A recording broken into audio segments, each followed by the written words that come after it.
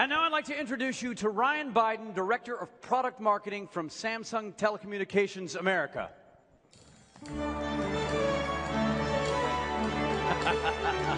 Thank you, Will. It's great to be here. Now, when I talk about the new exciting features of the Galaxy S4, Ryan will elaborate. He's an elaborator. So if I say the new phone looks and feels awesome, he'll say, that's because it's slimmer yet stronger. Just look at it, side by side with the Galaxy S3. The Galaxy S4 is only 136.6 millimeters long by 69.8 millimeters wide. And at a mere 7.9 millimeters, it's mind-blowingly thin. And weighs only 130 grams. And yet the screen is now a full 5 inches. In other words, there's less to hold and more to see. And this is full HD Super AMOLED screen. It's unbelievably sharp. That's 441 ppi. I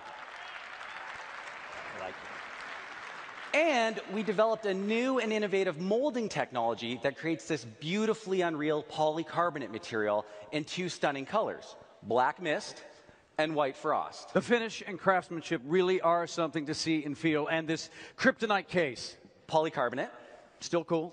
And it's a totally new and upgraded user experience that you get from this interface. You can see how great it looks here.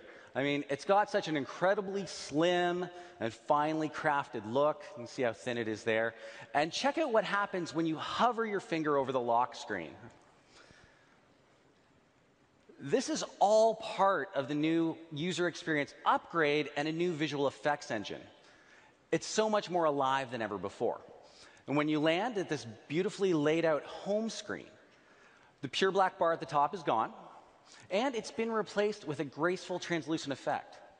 The point is to more subtly blend all that key indicator information like battery level and signal strength with the rest of the information on the home screen. Nice. I love the layout, the photo gallery. It's got a real hip magazine look and feel to it. Yeah. We've really spent a lot of time perfecting this look and feel. But let's not forget what's under the hood, starting with connectivity and the fact that this is set to go out as a 4G LTE device. To be clear, that's Category 3, 100 Mbps downlink and 50 Mbps uplink up to hexaband. I'm probably the only one in the room who doesn't know what that means. So what that means is the Galaxy S4 will support downloads at 100 megabits per second and uploads at 50 megabits per second. Go ahead. As Mr. Shin mentioned before, we'll launch this phone with TD and FDD dual mode, LTE a little bit later this year. And it supports Wi-Fi, ABGN and AC, and also Bluetooth 4.0. We've also got, we've also got an infrared LED, so our remote control function, so users can control their TVs with the Galaxy S4 and enjoy Samsung Watch On, which gives you access to TV programming as well as aggregated video on demand services. While we're here, let's talk about the cameras. Yes. The main camera on the back is 13 megapixel, and the front facing is 2. So all of your shots will be sharp, colorful, and true to life. And we've got some great features on the camera that we're going to get into in a moment.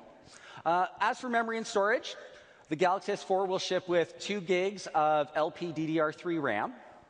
It's got 16 gigabytes of storage built in, with options for 32 and 64.